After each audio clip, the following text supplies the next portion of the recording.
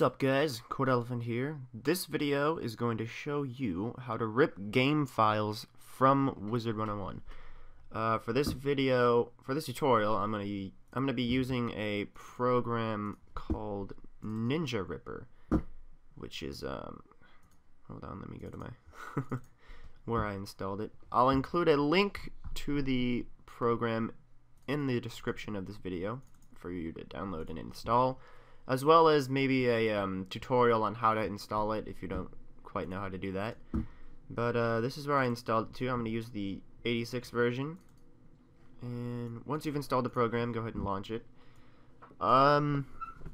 So once you launch it, you'll get this little window, and what you want to do first is tell it which game you want to rip game files from. So for this, if you don't know where Wiz is actually installed, you go to your C drive and go to Program Data, the Program Data folder, not Program Files, Program Data. Make sure it says Data, that's very important. And scroll down to Kingsisle Entertainment and go to Wizard101 and select the .exe of the application. And once you've done that, you want to set it to D3D9 wrapper. The reason we do this is because Wiz is actually, it's on the DirectX 9 engine, so we want Ninja Ripper to recognize the game engine as it is in order to rip game files from it. So it'll say your directory right here, the same thing you've chosen for here. And the output directory is where you want it to save all of the files for. I suggest, let's see. What I did is I went to the same folder as the game, and I went into the bin folder, and I just selected the bin folder because, and then it creates, wherever you tell it to, it creates a file, or a folder, excuse me, called Ninja Ripper, and then inside that is all of the files that it rips. So once we've selected that directory, wherever you want it to rip the files from, you can even select your desktop if you really wanted to. And once we've done all that, configured it how we wanted it, go to Settings. On this screen, all you really care about is all. Unless you wanted to rip textures only, then you could set a hotkey to do that. But to rip everything that is in sight, do this hotkey and set it to whatever you want. I'm going to set it to F3. I usually have it on F10, but that's the same button that the recording software I use uses to stop the recording, so I have to change it for this tutorial. Okay, once you've done that, and make sure you've actually selected the correct application here and the game engine here. Once you've done everything, click the Run button and it will launch the game. And I'm going to move Ninja Ripper to my second monitor over here. And once you log in here, alright, once you're in game, I'm going to go ahead and skip the game opening. Alright, so once you're in game, you want to find a place that you want to rip the game files from. So if you wanted to do it, for example, from this character creation screen, it would rip all the meshes and textures for every one of these characters displayed, as well as the background and the user interface and the furniture and everything. Everything that you see here, you would get the meshes and textures for each individual aspect of the screen. But I don't really want to rip files from the character creation screen, so let's go in game and actually go to a place where we want to rip game files from. And for this, I usually use a relatively small area so it isn't too confusing, because it doesn't exactly label each mesh and texture. I mean, it'll give you a mesh file, and then usually that file correlates with the number of the texture name that goes with it, usually, but sometimes it's all offset and confusing, so the less files we rip at a time, the better. Obviously, we don't want to do it in the commons. I mean, every one of these characters is just, it's too much of a large area. So what I'm going to do is actually go to my dorm room. Make sure I don't have castle one. And let's go do that.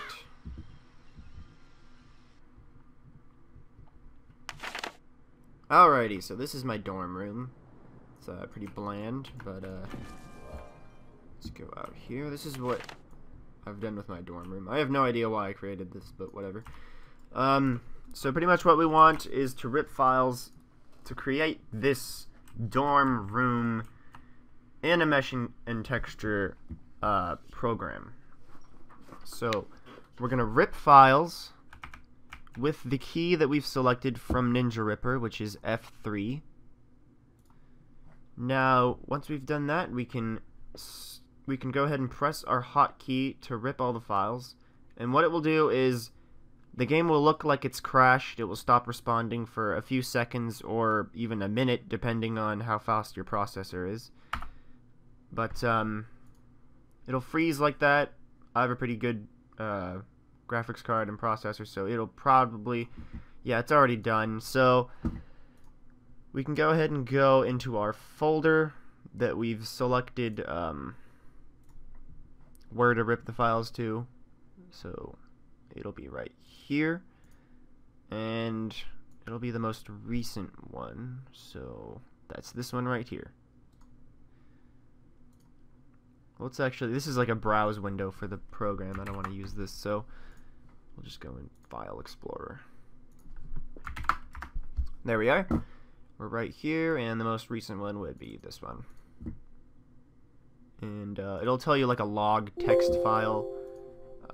It's being used because Ninja Ripper is still open. Let's actually close this. Since we've already ripped the files and they're in a folder, we can go ahead and close both of those programs. So now we have a log text file if you wanted to look at that, just if there are any like error messages or anything like that. There's a log file, and here are all of the meshes are .rip files, and the textures are .dds files.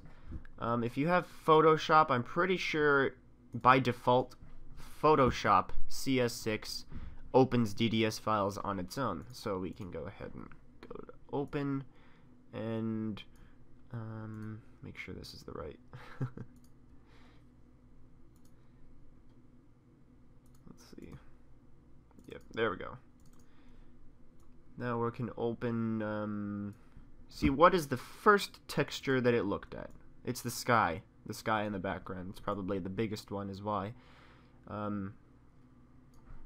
Yeah, that's the sky texture for the dome around the background of the dorm room exterior place.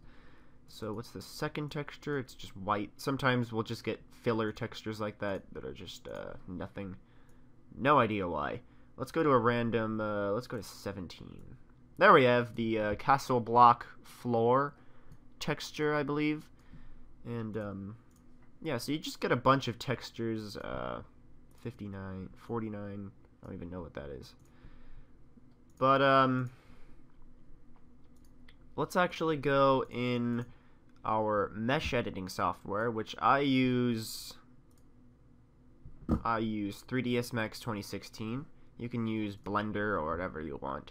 But I'm going to use 3ds Max 2016 just because I know that I can import the .rip files using that program. Alright, so the rest of this video is pretty much up to you if you want to watch it or not. It's pretty much just going to be me opening all the mesh files with 3ds Max and just kind of messing around, trying to find which one's which and that kind of stuff. So what we're going to do is start with a just original new template. Let's see here. Yeah, that's fine. I always like to do that so our perspective window is a little bit bigger. Alright, so what we want to do is actually, I have a plugin for 3ds Max that kind of lets me import things myself. So how I do that is go to scripting, run script. There we go. It's a Ninja Ripper actual plugin, so it's designed to work with Ninja Ripper. What we do is we click the import icon if we can. What's going on? I have no idea. This thing's weird. This whole thing's weird. No. What the bloody hell? Okay, there we go. Ninja Ripper importer. I don't know. This whole layout thing's weird. So what we want to do is go to import. Oh, jeez. Jiminy. Okay, it's already set to import a foot for some reason. Okay, let's see if we can, let's erase all these. Blah. Okay. Okay, let's see. This is not the right folder. Ninja Ripper and this one. Okay, here we are. Okay, let's do this. So we take a mesh file. What's the first mesh it looks at? That's probably the sky, the dome, sphere shape of the outside, you know, the sky. That's how Wiz sets up their skyboxes. They're just domes. Let's go to actually 17 and see what that looks like. Okay, so that's going to be the railing for the castle blocks that I put up. Pretty cool. They ripped that, so that's nice. Let's go ahead and erase that and see what the other ones are. I'm trying to find my character. I don't know. Usually does it around the 50s, I think, when I do it in the dorm room. Yeah, I don't know what that is. What is that? No idea. I think it might be a piece of gear, actually. Yeah, because it's 3 bones. So usually when it imports 3 bones and then a mesh, it's usually a piece of gear. So that's pretty nice. Now we know it's around the 80s. So as you can see, I ripped all of the relevant files and kind of made my character and the weapon in the mesh editing software. And as you can tell by the numbering of the parts of the mesh and the files, they're kind of random. 45 is the weapon, 46 through I think 50 is like just the hands and the hair and the head and stuff. And then 51 through, or no, 51, 52 are the legs, and then 82 through whatever is like just the clothes. And the hat for some reason didn't come with the texture, but I'm sure I could actually fix that if I went to the material editor and assigned it a texture. Assigned it the texture that it's supposed to be assigned, if I went and looked through the textures and found which one. But I mean, this tutorial is just like the basics, the bare minimum. I'm not really gonna spend too much time on that, but I am gonna save this for later, just in case I decide.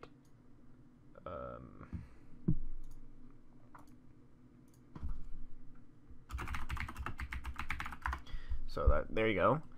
And some of the other things that I've kind of done with the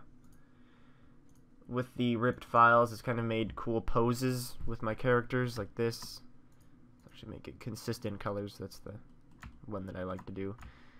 Because if you make it look realistic, then it's all like shaded and shadowed and dark like that. And shaded kind of makes these weird streaks on the edges. And consistent colors just kind of gets rid of all that and just gives you what the game would show it as.